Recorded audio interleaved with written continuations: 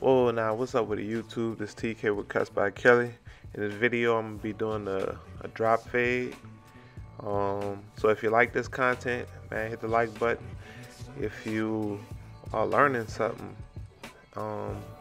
hit the subscribe button as well. And then if you got any questions or concerns about what I'm doing, just leave that in the comments, and I try to get back to everybody. So I'll just get back with you and try to answer those questions for you. But in this video, like I said, we're doing a drop fade, and we're gonna kind of leave it dark at the top part, which I think that's gonna be like a 1.5 with the grain. So that's what we're gonna be doing the fade into, and it's gonna be bald at the bottom. So like I said, if you like it, man, hit the subscribe button, hit the like button as well. But you see I'm using my number 2 guard, and I'm just knocking down all that bulk.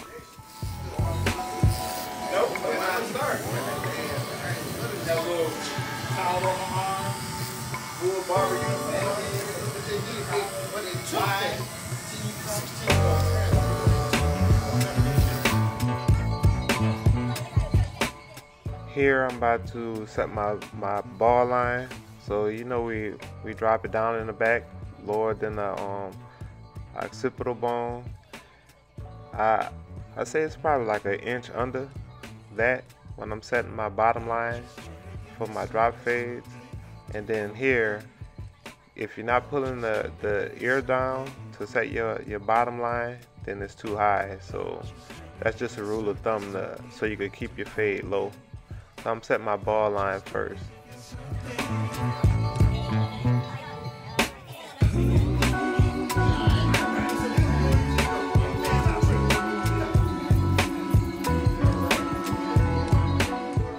Now that I got my ball line established, now I'm just gonna follow that same path and go with all the way open, no guard. And I'm like, I guess a 1/2 inch going up. So all the way open, no guard, a halfway up, a 1/2 inch up, I mean. And you can see I'm just setting my next line.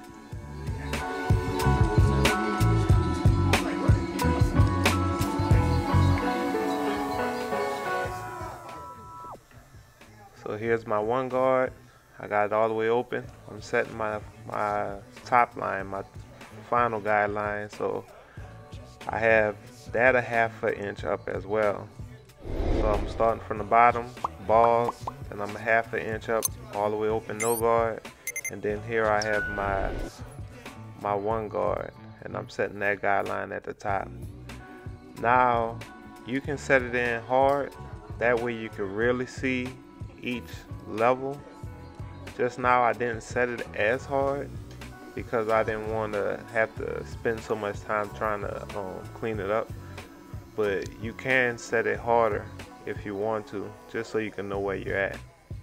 But from that middle line, I got my 0 guard on, and I'm closed right now. In the fading process, I'm gonna leave a link up here in the video so you can see what I'm talking about. But I just go close, quarter, 3/4, and open. So right here on this fading process, I didn't edit nothing. You're gonna see me do the whole process from start to finish, and you'll see how it come out. It come out pretty good, even though I didn't do too much cleanup.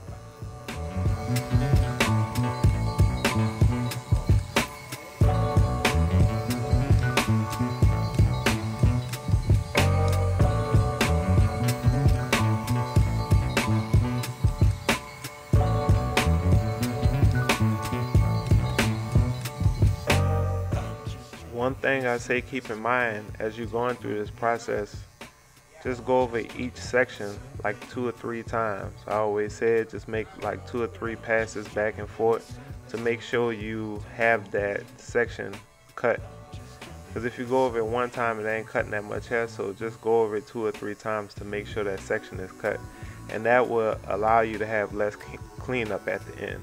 So when I have it closed, I go over it like 2 or 3 times, and I go to 1/4 of the way open. I go like 2 or 3 times. Then the same thing with 3/4 or 75% open. And then once I open the blade all the way up, I do that like 2 or 3 times back and forth. That just allows me to have an easier time check my spots at the end.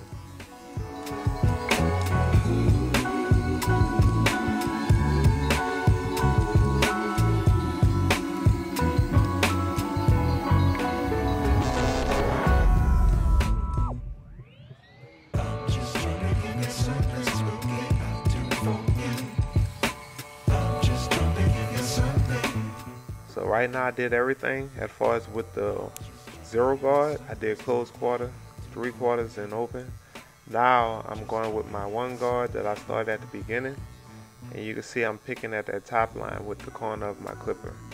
Because like I said, I established the highest point of my fade at the beginning when I set that guideline at the top.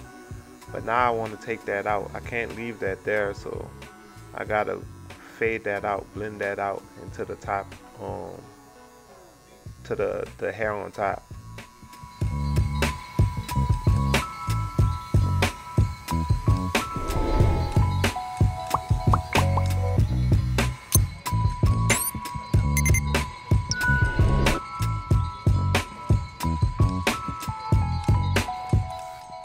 So now that I got that done towards the top, I'm gonna come back at the bottom with no guard, and now I'm going close, quarter, 3/4, then open.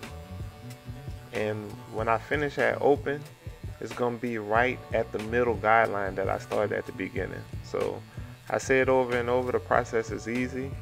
And this is what I do on all my fades. It just makes it easy for me. I don't have to guess where I'm at in the fade. And then also, if somebody new comes in my chair, it's still the same process. It's just different hair textures, but it's still the same thing. So you can see me, I just focus right there on that front part, and the blend is coming together. So like I said, if you do the steps and do the process, it really works, at least in my opinion.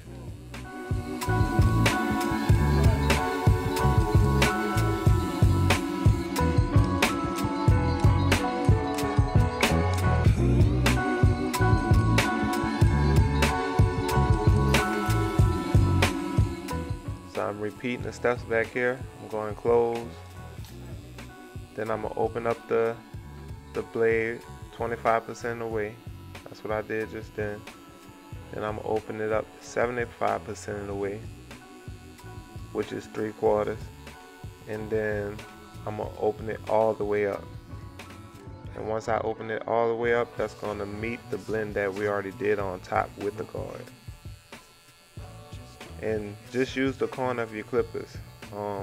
Sometimes I put the full blade on there, but mostly I'm using the corner because it just leaves for less work. When, like I said, the name of the game is trying to get the best cut with less time. That way you can get more clients in. But you know, you don't want to make it hard on yourself by leaving harsh lines all over the blend. So I use the corner of the clipper a lot, just so I don't leave so many harsh lines, and then that allows me, when I go around and clean it up, it's not too many spots I have to check.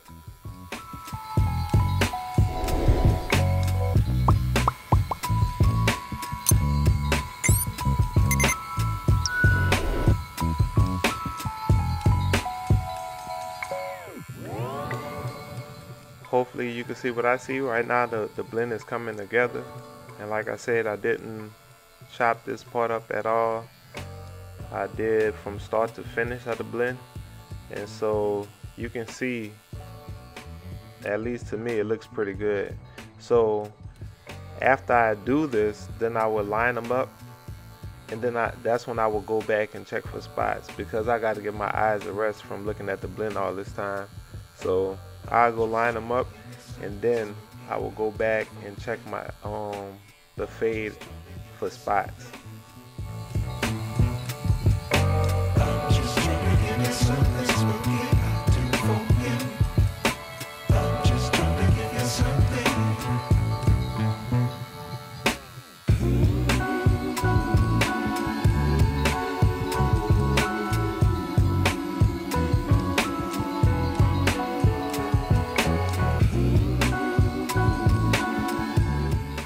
So the fade pretty much coming together.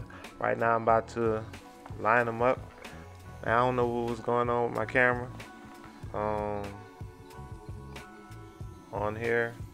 I just wound up turning around and looking at the screen, and I don't even know what was happening.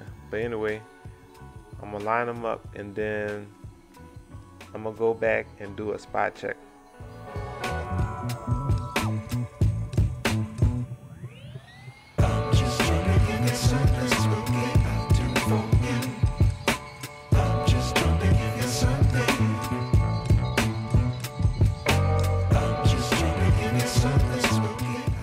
So here I am with the spot check.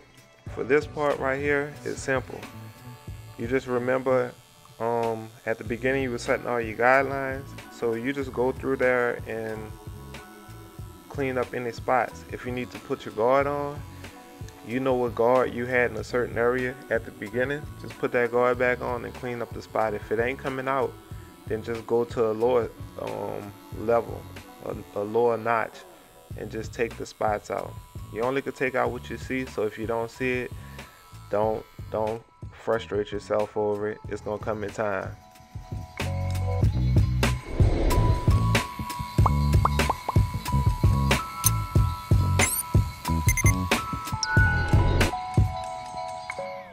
So we coming to the end of this video. If you're still here, I appreciate you.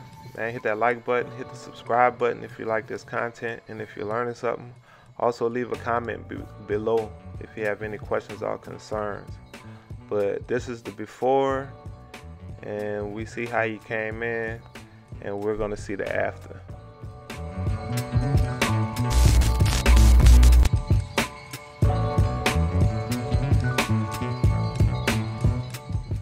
So this is the after. If you like it, hit that subscribe button. If you have any comments or questions or concerns, leave that in the comment section. I'll try to get back with you.